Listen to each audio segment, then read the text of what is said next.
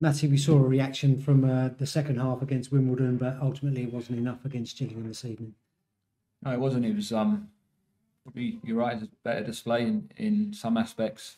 Effort, commitment, can't fault the players. Say it time and time again, but I can't.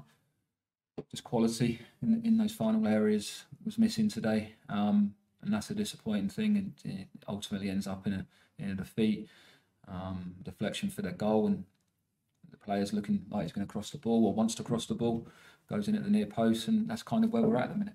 Yeah, and two contrasting halves in the fact that the first half looked a bit cagey, both sides kind of feeling each other out, and then it just seemed to be from the very beginning of the second half, both sides really open and wanting to go for it and get that first goal. Yeah, I think there's some tired legs out there. Obviously, with all the fixtures that we've had over the festive period, I think Gillingham's probably started with a 5-minute period up until their goal where they were pushing us and really carrying a threat. Then after the goal, I thought we were the dominant team, and Gillingham didn't create a great deal, and we had moments where just that final decision making quality needed to be better.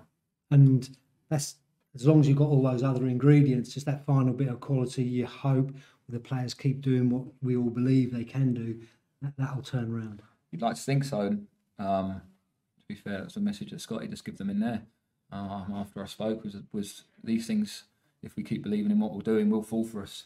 You look at their goal and the nature of it, we kind of need something like that to go our way as well on occasion. So, yeah, between both boxes in that second half after the goal, some good stuff. But just let down by that bit of quality. And how difficult or easy is it to pick the players up in a season, especially after there's been so many games in a short space of time, not too much time to think about it between the next one.